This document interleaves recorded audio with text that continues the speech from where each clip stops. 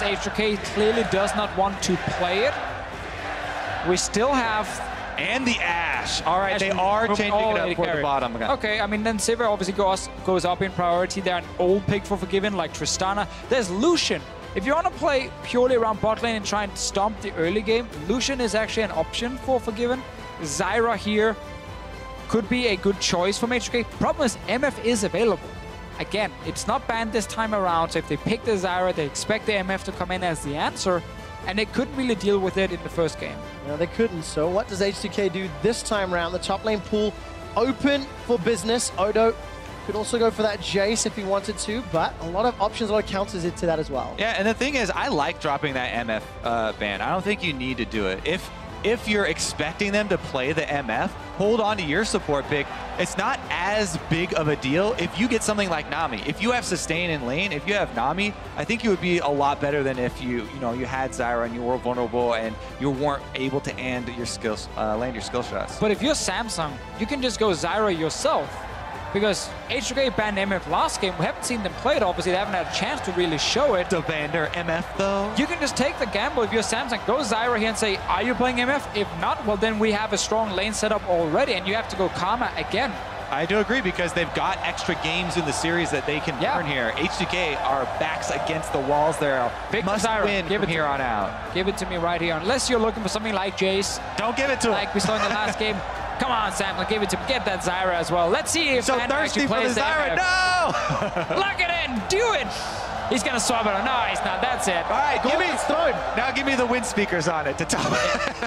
Send that message again. I don't even need Thunderlords to win this bot lane. Can Vander play MF? One thing we did going back, at one point, Ambition did have a needlessly large rod as well, as far as messages being sent in that last game. I do like the fun that the players are also having with their flares in game. Yeah, I think Samsung is having fun. I'm not sure H2K is having a lot of fun. They're smiling. Look at that. Yeah, I've been having some fun with the wave around the crowd. Yeah, props to production for catching that one. H2K hovering the Karma. They're not going to go for the misfortune yet. Still 20 seconds to go. What is the options here for Jankos as well? Most likely Elise coming in for him. Elise already banned. Elise is banned, so you can't go for that one. You can take Elise if you want the early game impact. Take that with the Karma and save your top lane for later. Seems to be the go-to choice for H2K here. Now you would be thinking an AD top, right? But I like Samsung's comp so much. Like, Samsung has such a good composition with the first 3 picks. You get the best available support in the bot lane.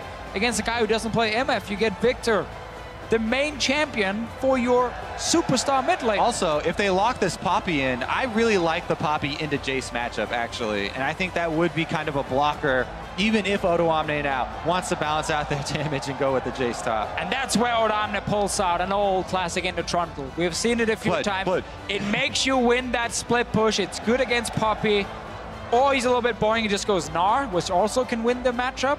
He needs something where he's the man who scales away from CuVee, and he can actually win that split push late game, because Samsung has been playing around this 1-4 setup so well. All right, well, let's see if Odoamne and H2K agree with you, Deficio. The team composition closed out. Ezreal and Poppy for Samsung Galaxy. They've got a good mixture of really everything. Disengage, re-engage. The crowd is trying to say H2K, but they're kind of misspelling it here.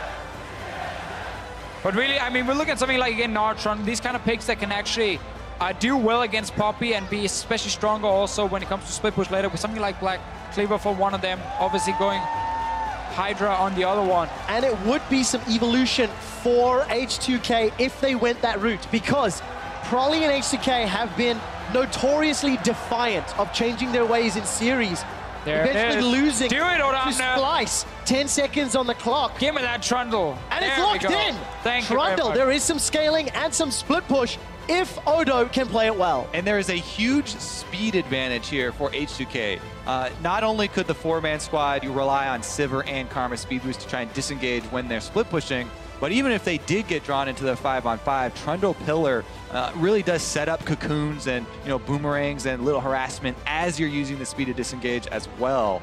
Meanwhile, Samsung, They don't have any of the extra speed boosts that they had before. No, but Samsung have an absolutely insane teamfight comp where H2K is looking to split up the map and play 1-3-1. Basically play side lanes with Ryze and the Trundle and try and dominate that way, but you can't fall behind early if you want to play 1-3-1 because then everything falls apart. Definitely a lot of weight on Jankos' shoulders once again with this Elise pick. He's shown up in the 2 previous games. H2K need to go back to a map style of play that they were actually famous for throughout most of the year. And the coaches meeting on stage for potentially the last time here today in Madison Square Garden. Potentially the last time in New York City.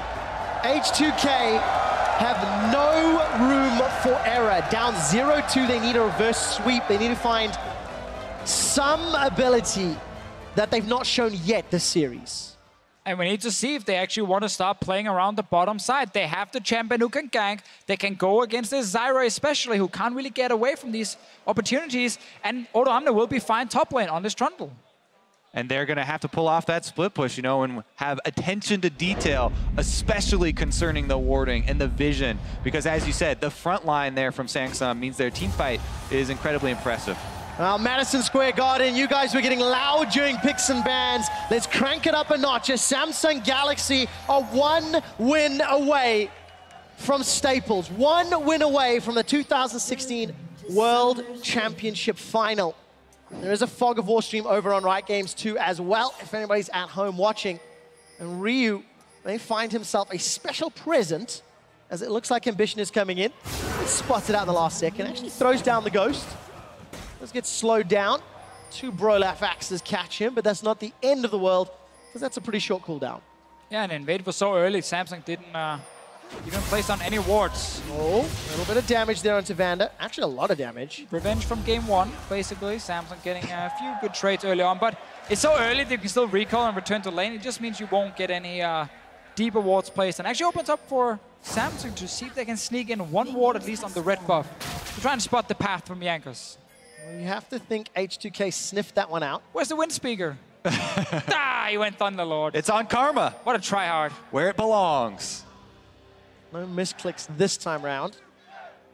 And H2K gonna get their lane assignments. Gonna have some vision. Ambition stood on top of a ward. We know Jankos is gonna get spotted out. And we're gonna have to look at Jankos' pathing because we touched on how impactful Elise can be in the early game. And look what Samsung is doing in the bottom lane to get the early push going. Sitting in front of their own wave, instantly they just queue the wave with Ezreal, they queue the wave with Zyra to get that early advantage and start pushing it to get level 2. Exactly. Wave control is so important in these comps where you're running the double range poking bottom lanes, not giving that wave control over to Sivir. Meanwhile, Odoamne on the top though, gets his bite in. All right, getting that chomp down. Crowd learning to spell H2K. As they're evolving. There you go. And that's what H2K will need to do this game. And Ryu's going to have a much better performance. Going to be outranged by Crown. And going to have a tough time to farm, but currently doing okay in the first 2 or 3 waves. Hasn't missed a whole lot in the start, but I actually really like Viktor against Ryze. Because Ryze is this kind of champion who needs to run at you to really be effective and deal proper DPS. Always about moving around, getting position to land these overloads again and again. And Viktor is a champion who's really good at kiting because he builds Ryze, he has a gravity field. It's very easy for him to slow you down and stop you from moving, from running straight at him. And that makes it very effective for Crown to deal with him. Especially with the cleanse. Oh, a lot of damage. Crown's down to 100 hit points. Ryu looking, gets the flash. We talk about all the advantages. Ryu's got a flash available. Oh, and the jungler's colliding. Jankos, where's the cocoon? Let the Viktor get his Ryze, then we can start seeing the kiting. Early on though, good trading from Ryu. That's a good sign if Ryu can keep it up. Did Jankos steal away that red buff? Yes, it looks to be the case. And his blue is still available to be secured as well. So small advantages here for H2K. Well, you got the small monster in the red camp. Red buff did go to Ambition first. Now they're looking to make that move mid lane, but Crown is paying respect there to the possibility of Elise coming from behind him because they last spotted him in their own jungle. Good hit from Vander, getting 2 members and Ryu getting ganked, as we have seen every single game so far, and forced to use both summoners so early, always tilting the matchup in favor of Crown. And he's forced back. He will get his tier anyway, so it's not the worst to go back. But the wave is actually in a pretty annoying spot for him because the wave is slowly but surely pushing towards Crown here. All right, Odoamne is in trouble. Got a gigantic wave in front of him. He needs to survive this. The cost is too high. Pinned against the wall. First blood goes to Ambition. Ambition with the two extremely high-value ganks there. Double summoners off of mid. Gets the dive bottom, or top, where Odoamne misses out on this huge triple-stacked wave. I'm gonna have to use that teleport to get back to lane as well. Try and pick up some of them. So much pressure. Odoamne comes back with a cull on his top lane Trundle. Loses out a lot of CS, and first blood to a rampaging Olaf is terrifying. And Odoamne is the guy who was supposed to just sit on his own and start outscaling the Poppy, obviously much later on in the game, and that's why it's such a good play early on here from Samsung. Poppy against these melee matchups can push early with her Q, and then get this guy on the tower. And because Ambition was full HP, had a great path towards topside, he can pull off this gank. And we haven't seen Jankos return the favor just yet. He's level 4, and it's hard for him to really pick a lane now. No summoners in mid lane from Rio. Odoamne, no flash top lane, already slightly behind. It is really difficult as a jungle now to pick a lane. Definitely so. Ambition getting himself ahead very early on here. And this is Samsung beating H2K in the early game where they were given the highest chance to succeed. CuVee now needs to pick up that shield if he wants to continue the trade. Another good stunt, heroic charge down to Odo. Even with the minion support and heal, Odo comes away worse for wear. And that wave is pushing, again, it's locked for CuVee, making Odo's life even more risky. And look at Ruler here on Ezreal. Goes Sheen first item, skips the tier. We've actually seen this once before from Def, where you go for as much power as possible early, because you know the lane they want to play around is your lane, so you want to be strong. CoreJJ! He's caught by the cocoon, sinking down, damage comes out, and Vander is able to root him with the W. First kill for H2K. They could set up a tower dive. Skill shots cannot afford to miss. Ruler is not going to dodge the cocoon. Exhaust comes out. Kill should be secured here by Forgiven. It's a trade! And Ruler gets one back in a 3v1. So 1 for 2 in the bottom lane here. H2K getting some damage on tower, so it's going to take a lot of it. Odoamne, sadly for him though, as we've seen time and time again in this series, when one play happens on one side, instantly the enemy jungler is on the other side, ready to make a play, and poor Odoamne is getting denied a lot of extra CS. Patience there for Jankos, waiting in the tri-bush. Seeing CoreJJ roam mid, by the way. They knew he was coming from mid because he had just gone there and cleared out that pink ward. Now he goes for the dive. He doesn't have the time to wait for Repel to come back up. That's why he flashes here super early, because he knows Repel's not going to be back up in time, and very quick thinking there for a Ruler to go try and capitalize. Wonder if that Sheen proc on the Q helped out getting that kill. He knew he was going to get camped down the bottom. Actually, he did know the focus from H2K would be on bottom side. Again, that's why he wanted that impact early on. Last time we saw this build, it was just straight Iceborne Gauntlet, and then after Gauntlet, you actually went tier. So you get super, super late, but you get a bit more power early. Seems to be what he's aiming for this time around. Could also just turn this Mana Crystal into a tier next time he goes back.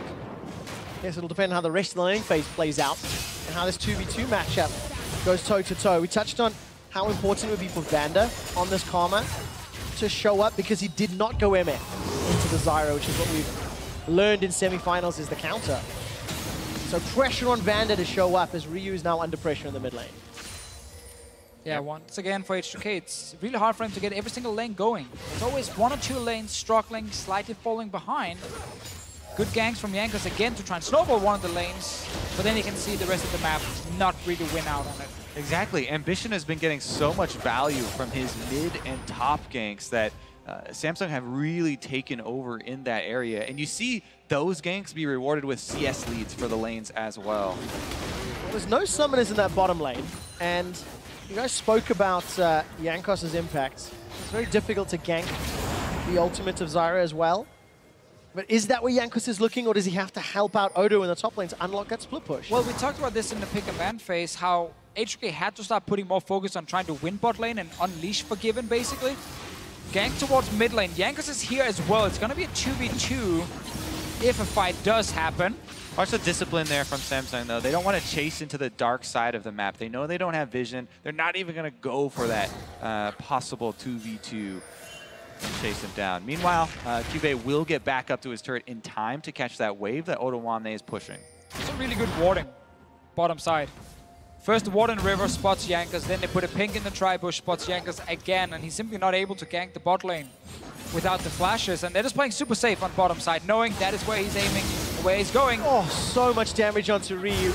And now all of a sudden, here comes Ambition. Early flash comes out. Jankos, even though he connected the cocoon, the Ragnarok was up. That's a kill for Samsung Galaxy. Crown and Ambition running for their lives. They easily take apart Ryu. H2K were trying to set that up for so long with Ryu baiting on that bottom side, and then Jankos coming around through the mid. But he took too much damage setting up the play, so that Ambition once again gets such a high value. Only a couple seconds of his time. Pop the Ghost and ultimate, and he's rewarded. Yeah, so he's trying to set this up.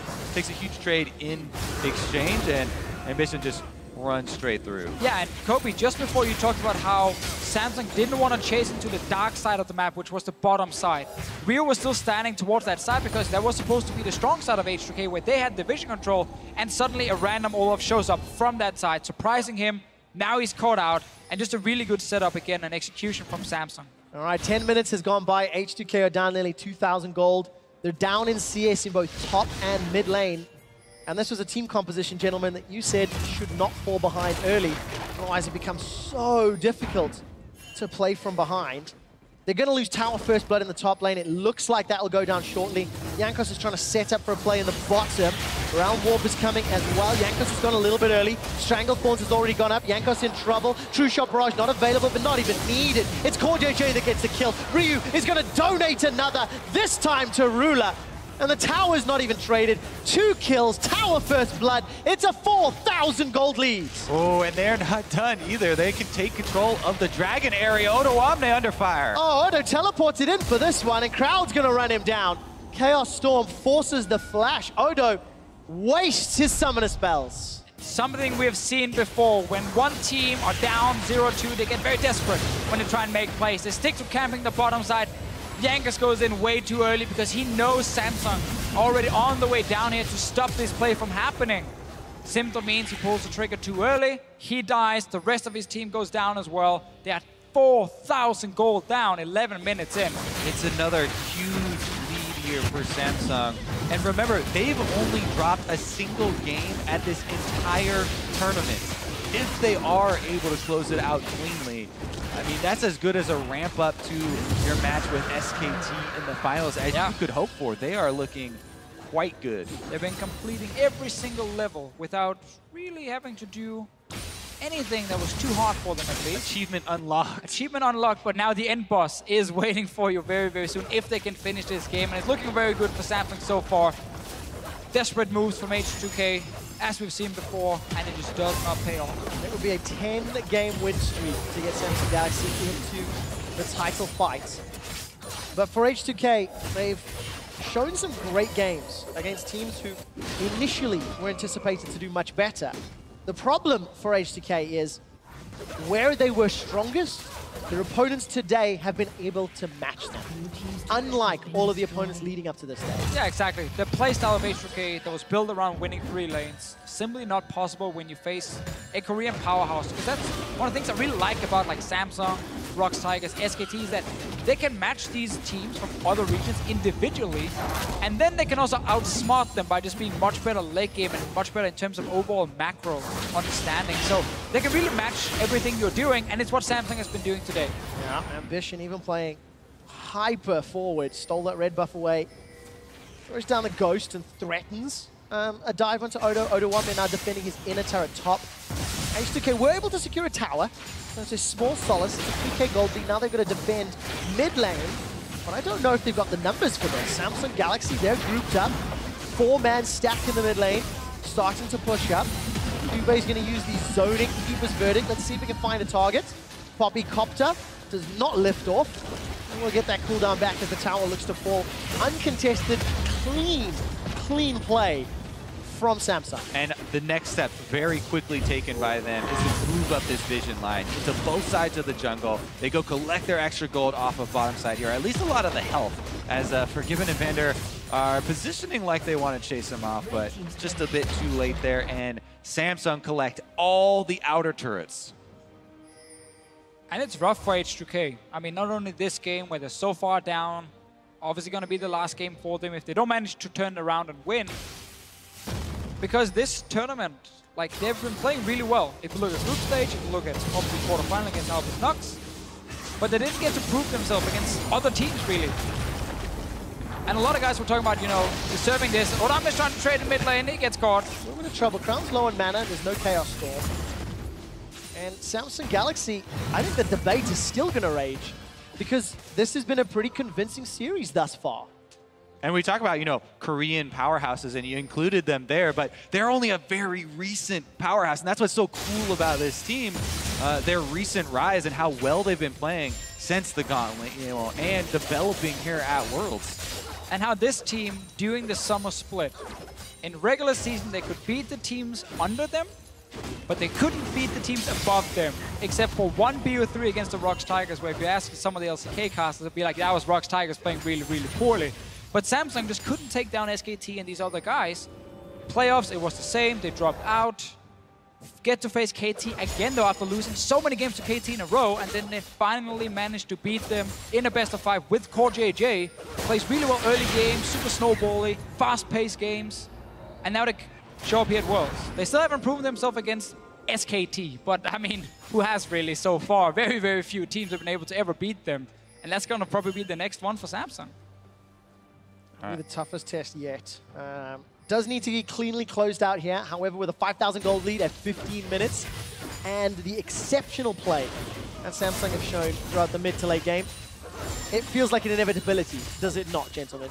It definitely looks frustrating here for H2K as the map sort of closes in on you in these situations, and they're trying to fight for those wards. You know, get the Scuttle Crab out there by the Rift Herald and try and get some defensive vision in their jungle, but even that is such a tall task, and the vision's not even going to be enough. Rift Herald, yeah, is picked up. There's not seen a lot of focus around it, but this is going to be even more problematic for H2K because one of the keys to their composition was Odoamne eventually outscaling. Now he's got this buff to contend with against a champion who's already ahead with tower gold, with an assist. Got the crab. It's such a tough situation for Odo, even more so now. Yeah, think about the Rift Herald so far in this tournament. We've only really seen it go down when one team was really far ahead in the early game. So it's almost a signal that this game is getting out of control completely. And this is great now for the Puppy. Because even though even if you get outscaled, it doesn't matter now. You're going to keep this even, and if you do lose, the rest of your team is going to win. All right, well, Odo's trading fairly well, actually. Stood on top that frozen earth of his, throws down the ultimate, the subjugate. May actually be able to get a kill here. CuVee still alive, throws down the Keeper's Verdict. That gets rid of Odo. Now he's fighting Vander. Will finally go down to Ryu, but the rest of Samsung Galaxy have moved up. So H2K, they get themselves a kill, but, I mean, that took, what, 35 seconds?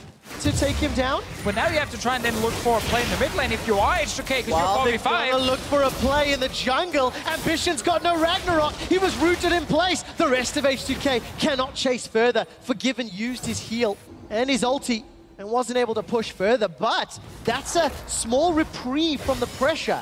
They get a kill, they get a few waves of CS, and that's gonna slow the game down at 18 minutes. I mean, that's what H2K need to do. Exactly. Again and again and again, to close this lead. The game was going way too quickly for them in Samsung's favor, and that's a very good first step back into the game. They're going to have to make more on top of it and capitalize, but good pick there from H2K, able to get some gold in their pockets. Yep, Trinity Force picked up Barula. He finished off that Man Immune, did not go Frozen Fist, which is what we were talking about earlier. But the mid-game's been accelerated. Yeah, I like his build a lot, honestly. Seems so weird to skip tier early, but he got it still fairly quickly in this game and straight upgraded it as well. And he's just super strong on 2 items now. Holy moly, that damage! All right, when the enemy mid laner is pretty far ahead of the rest of your team and you don't have any MR just yet. No, he doesn't. Ryu's gonna flash over the wall as Ambition and run in with that Ragnarok. Trading some damage. Crown goes low, but there's no additional follow-up for H2K. Yeah, you can see the price you have to pay to try and even get vision in your own jungle right now. And that chunk onto Jankos and Ryu is going to mean the Drake over there to Samsung. Card Drake and Ocean Drake so useful as well at this stage of the game. Get in between lanes, get the vision, make sure you're always healthy for a fight. That seems to be the case for Samsung Galaxy. Ryu playmaker? Let's find out. Throws out the overload, will get rooted down in place, and then locked down, and then knocked up. Not gonna find the kill. The plant blocked the overload, and Crown survives with the help of CoreJJ. I love the cleanse for Crown there. Cleanse into a sidestep to dodge the damage from Ryu. Stays alive, and H2K again, they're just trying to take a few fights here and there, see if they can get maybe a kill, slow down the game a little bit more. See Ryu here, and look at the little moves from Crown as well. Good start, cleanse, sidestep, and then the annoying plant in your face. Those are kind of signature Ryu plays where he tries to create this fog of war, trap by himself to get back into it. You know, at this stage in the game, you don't fault people for trying to take super risky plays like that because they're so far behind. And they do need to make, you know, a bunch of those picks to work out. Right now, though, Olaf does have his ultimate, so even if you do pick him off, probably just get the ulti out. I mean, the goal differences are terrifying. Ambition is up. Jankos by around 1,800 gold. Crown is currently at 2,200 gold over Ryu. There's the numbers on your screen. Nearly 1,000 for Ruler. Nearly 1,000 for CoreJJ. I mean, when you've got a 5k gold lead, yes, that is going to happen. But when you consider that lead was accrued by what, 16 minutes in game? Maybe even earlier. Maybe even earlier. It was incredible. So H2K still playing defensive. What's your what's your power read say on Samsung right now? Because it's pretty hard to judge sort of the peak of this team since it is such a recent rise. Look at that AoE! Chaos Storm sends H2K away. Samsung secured a 21.5-minute Baron earlier this series. Do they risk it now? The answer does not seem to be yes. I mean, one of the things we were looking at, if we, no, thanks to the grump as well, we get more fights. We do indeed. What goes up must come down. Jankos drops down, flashes over the wall. Ryu takes a siphon power to the face, forced to run away. Death Ray comes out, Ambition connects with the undertow, but there's no further follow-up. And Ryu still dancing on the edge of safety with this additional damage. Samsung is now peeled back to Baron. We'll have to answer your question in a moment or two, CuVee. No real support yet from H2K. There is a teleport from Odoamne, but he simply has got nowhere to go with it. And it's the same kind of play from Samsung where they make sure there's zero chance of H2K getting a fight or a potential Baron steal. They force every single member away first, have proper vision down to see 2 pink wards behind the Baron, and then they take it super far ahead. I think the big question for me, and something I talked to Papa Smith here about before the game as well, was like Samsung late game with CoreJJ. Was it the same level as Samsung late game with Wraith that we saw back in LCK during the summer split? And I think in this game here, or in this series, we've seen Samsung late game have fantastic shot calling again. Like full understanding of when do we have power spikes, how are we going to win this game, how can the other team win the game, and how do we avoid any chance of them actually coming back. So I think they have shown really good late game, but there's such a big difference between the pressure H2K will provide compared to like SKT. And that's where we're really gonna see the big test for Samsung when it comes to the late game. They've been able to get multiple early Barons. They've played the side lanes well. They understood their team composition in game 1. Didn't run the risk of a Baron fight. Ambition is just quite literally going off. As he starts a 1v2, is able to zone away enough H2K members to allow a lot of damage. Now QuVee's being run down, he's got flash available, he's got ultimate available, but while he's the target, the rest of Samsung are playing the top and the mid lane. 2 towers simultaneously falling over just like dominoes. 23 minutes into the game as well. The complete control here, and the Baron buff is going to allow them to get into the inhibitor turrets as well. No pressure or defense from H2K. Round warp is available.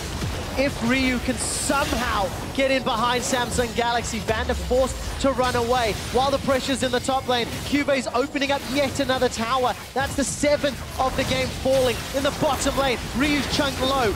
Gravity Field comes out. Jankos is locked down in place. Stranglethorn's not going to knock him up because he's already dead. The inhibitor's the focus. H2K have got no reply, have got no answer, and it feels like they've got no chance. H2K now 4v5 have to defend. Ruler's going to get knocked aside the Pillar of Ice. But look at this. Every single lane is under pressure. Ruler's going to sidestep away. Finally goes down. Ryu gets a kill, but it doesn't feel like it matters. The inhibitor's now the focus. The rest of Samsung realize they've got to back away ever so slightly unless they can get some CC. Ambitions on the front line with Ragnarok available.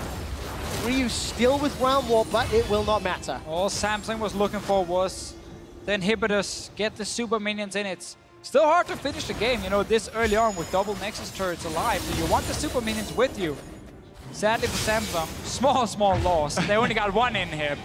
Boo-hoo-hoo. I'm sure they're still very, very happy. And Korean problems. yeah, didn't get two, only got one. So we'll only have super minions coming from one lane. But they can go back in now, pick up that Infernal Drake, go back into the base of H2K and look to do exactly the same play. Yeah, I mean, pick up Infernal Drake on your way there, add a little bit of extra damage. So boost up those recent purchases they were able to make. I think it's tough, again, to be H2K. Tried to touch on this earlier, but then we had a lot of action going on. Like, they really wanted to show something against Samsung. They wanted to show, hey, being the top 4 at Worlds, it is legit. It's not just, as some people were saying, an easy route here. I still think H2K can look at this tournament and be very, very happy. Because if you look at the entire run, the other playoff teams, the second seeds, I think RNG was the only one who could really give them a run for their money. So no matter who they would have drawn to kind of prove, yes, we are good enough to be in the top 4, I think they could have made it all the way here, no matter who they got from that second seed. Sadly for them, they didn't get to show more against Samsung. Unfortunately not. Their early game strength has been thwarted.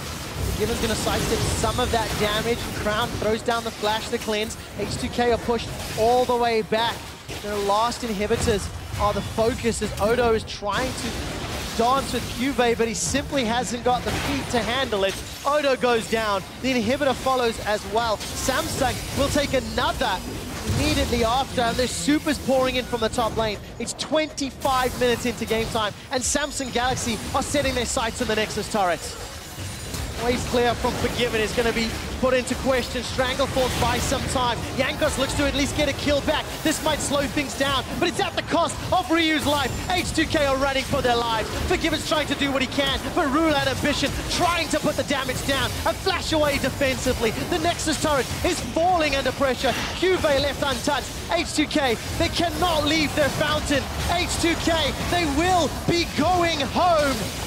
And there's nothing that they can do. A 3-0 sweep of Europe's H2K will send Samsung Galaxy to the World Final.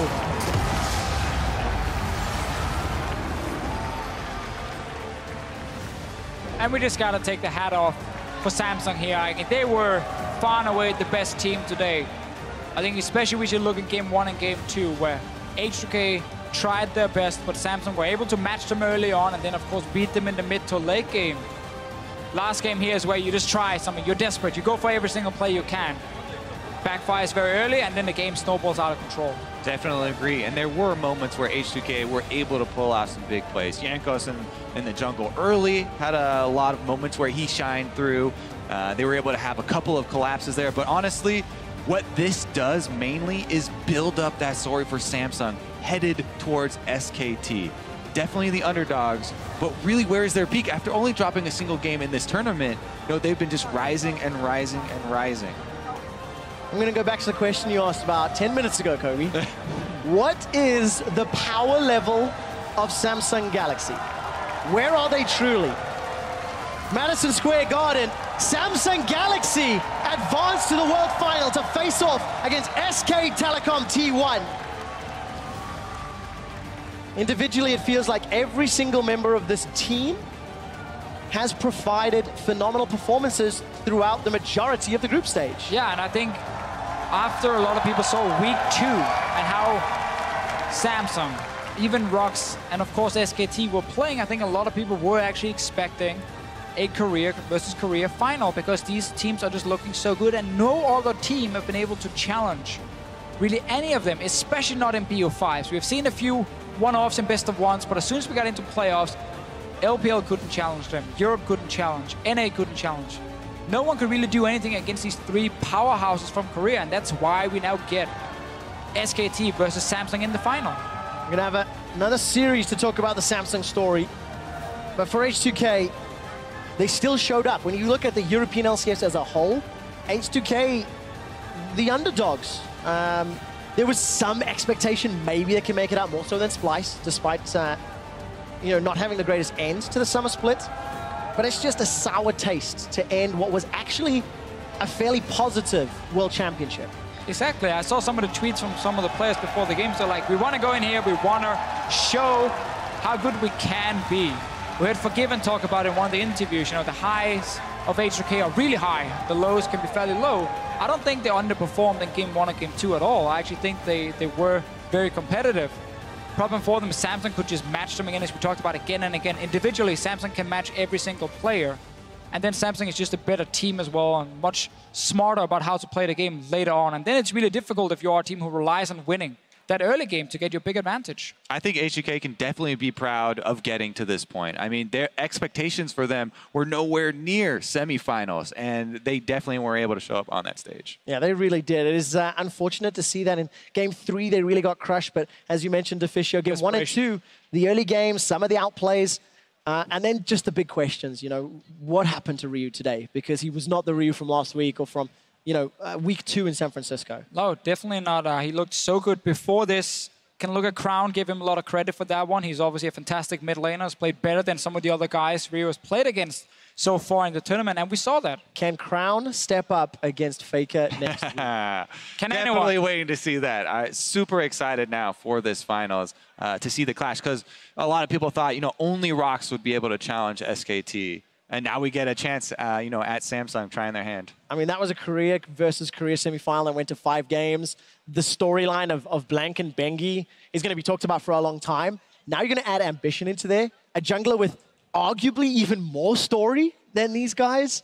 How does Ambition match up, Kobe, against these guys? If you're, exactly. You're matching, the Bengi story of the veteran coming back in with Ambition, who's been playing since 2012, switching roles, trying so hard. The best player to never make Worlds, and now he's in a World Final.